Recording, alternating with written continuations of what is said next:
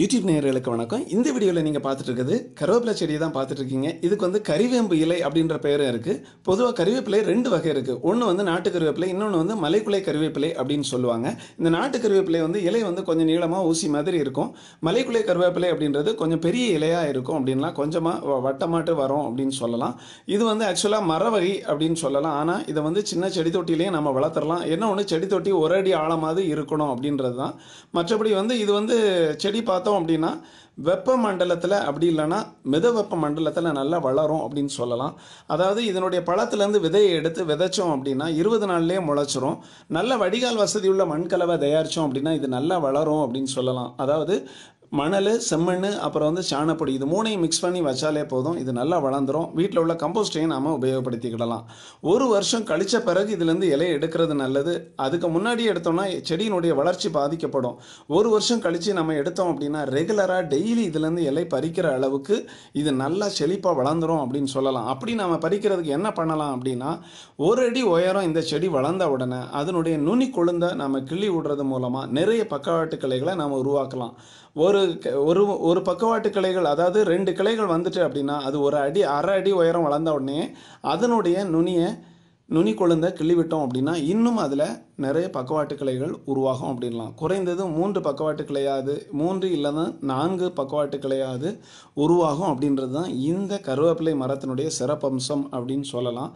தரையில் வச்சோம் அப்படின்னா ஒரு 3 அடி உயரம் வளர்ந்த பிறகு இதனுடைய நுனி கொழுந்த கிள்ளிவிட ஆரம்பிக்கலாம். அதாவது 1 மீட்டர் உயரம் வளர்ந்த பிறகு இதில் உள்ள சத்துக்கள் அப்படின்னு சொல்லி பார்த்தோம் அப்படின்னா vitamin A, B1, B2, CE இதெல்லாம் இருக்குது. தாதுக்கள் பார்த்தீங்கன்னா பொட்டாசியம், கால்சியம், இரும்பு சத்து, பாஸ்பரஸ், மெக்னீசியம், துத்தநாகம், குரோமியம் மற்றும் வந்து கார்போஹைட்ரேட், புரத சத்து, நார் சத்து, ஃபோலேட்டுகள் இருக்குது அப்படின்னு சொல்லலாம். இதனுடைய மருத்துவ குணம் அப்படின்னு சொல்லி பார்த்தீங்கன்னா அனீமியா, கல்லீரல் பாதிப்பு, அப்புறம் சர்க்கரை நோயை கட்டுப்படுத்துது, உடல் எடையை குறைக்க பயன்படுது, பெருங்குடல் நோய், இதய நோய்கள் சரியாக்குது, அப்புறம் வந்து புற்றுநோயை தடுக்க உதவுது, கண்பார்வை குறைபாடு சரிபடுது, இரத்த சோகை, கண்புரை, மலச்சிக்கல், வயிற்றுப்போக்கு, வயிற்றுக்கடுப்பு, குமட்டல் மற்றும் வாந்தி, செரிமான கோளாறு, பசியின்மை, சிறுநீரக பிரச்சனைகள், பூச்சிக்கடி, இது எல்லாத்தையுமே வந்து சரி பண்ணக்கூடிய ஒரு நல்ல ஒரு மருந்தாக இருக்குது அப்படின்லாம் நோய் தடுப்பாகவும் இது பயன்படுது. பொதுவாக நம்ம சாப்பிட்றப்ப அதை வந்து பிளேட்டில் ஒதுக்கி வச்சுடுறோம். அப்படி இனிமேல் ஒதுக்கி வைக்காமல் அதை சாப்பிட்டோன்னா நல்லது. பொதுவாக மலச்சிக்கல் இல்லை அப்படின்னா அந்த மூல வியாதி உள்ளவங்களுக்கு என்ன சொல்லுவாங்க அப்படின்னா, சாப்பாடில் வரக்கூடிய கருவேப்பிலையை ஒதுக்கி வச்சு கடைசியாக எல்லாம் சாப்பிட்டு முடித்த பிறகு அந்த கருவேப்பிலையை நல்லா மென்று அதனுடைய சாரை விழுங்கி அதை சாப்பிடுங்க, தன்னால் மூல வியாதி சரியாயிரும் அப்படின்னு சொல்லுவாங்க. உணவு தயாரிப்புகள் பொதுவாக இதில் தயாரிக்கிறது பார்த்தீங்கன்னா கருவேப்பிலை சாதம், கருவேப்பிலை துவையல், கருவேப்பிலை இட்லி பொடி, அப்புறம் கருவேப்பிலை மோர் அப்படின்னு சொல்லி தயாரிக்கிறாங்க. இப்படியா நிறைய உணவு வகைகள் இன்னும் தயாரிச்சிட்டு இருக்காங்க. பொதுவாக சவுத் இந்தியன் குக்கிங்கில் இதை வந்து பயன்படுத்துகிறாங்க. அதாவது தென்னிந்திய உணவுகளில் இதை வந்து பிரபலமாக பயன்படுத்துகிறாங்க அப்படின்னு சொல்லலாம். பொதுவாக அதே நேரம் நம்ம செட்டிநாடு சமையல்கள்லையும் இதை வந்து ஒரு முக்கியமான ஒரு ஸ்பைசஸாக பயன்படுத்துகிறாங்க அப்படின்னு சொல்லலாம். இவ்வளோ ஒரு அருமையான கருவேப்பிலையை நம்ம எல்லாருமே இதை வளர்க்கணும், வளர்த்து பயன்பெறுங்க. நான் சொல்கிறது யாருன்னா, தோட்டம் வச்சுருக்கவங்க, அதே நேரம் வந்து மாடி தோட்டம் வச்சுருக்கவங்களும் இதை வந்து பயன்படுத்துங்க. மாடி தோட்டத்தில் வளர்க்குறது ஒரு சின்ன சேலஞ்ச். ஏன்னா அதில் வரக்கூடிய பூச்சிகளை வந்து நம்ம உன்னிப்பாக கவனிக்கணும். ஏன்னா பூச்சிகளை தவிர்க்கிறதுக்கு நம்ம சாம்பல் பொடியை தூவி விடலாம், இல்லை அப்படின்னா வேப்பெண்ணெய் கரைசல் இல்லைனா பூண்டு கரைசலை பயன்படுத்தலாம்.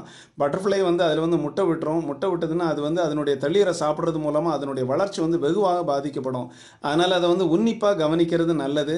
மழை வந்துருச்சு அப்படின்னா அந்த டைம்லலாம் நாம் வந்து பட்டர்ஃப்ளை வந்து அப்படி முட்டை போட்டிருக்கான்னு சொல்லி இலையும் மேலும் கீழும் பார்த்தாலே போதும், அது நம்மளுக்கு தெளிவாக தெரியும். அப்படி நம்ம பாதுகாக்கலாம். ஏன்னா இதை வந்து நாங்கள் பாதுகாப்பாக வளர்த்த அனுபவம் இருக்குது. நான் நிறைய முறை கருவேப்பிலை செடியை நான் வீட்டில் வளர்த்துருக்கேன். இது எங்கள் வீட்டு பக்கத்தில் சும்மா இது இப்போ வளர்ந்தது. ஏன்னா இதுக்கு முன்னாடி இருந்த வீட்டில் அப்படி கிடையாது. இது எங்கள் வீடு தான்.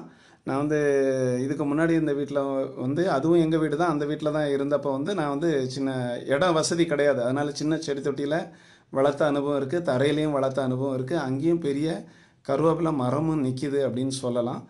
ஆனால் எதுக்காக இதை சொல்கிறேன் அப்படின்னா, பூச்சி தாக்கம் மிக மிக முக்கியமானது. இங்கே காடு மாதிரி இவ்வளோ கருவேப்பிலை செடி இருக்குன்னா காரணம் என்னென்னா நிறைய செடி இருக்குது. அதனால் பூச்சி வந்தாலும் அது ஒன்றும் ஆவறதில்லை. கருவேப்பிலை பூச்சி தாக்குறதுனால பட்டு போகாது, அது மட்டும் எனக்கு தெரியும். அது வளர்ந்துக்கிட்டே இருக்கும். ஆனால் நம்ம டெய்லி கருவேப்பிலை வேணும் அப்படின்னா பூச்சி தாக்கத்துலேருந்து கருவேப்பிலையை காக்கிறது நல்லது.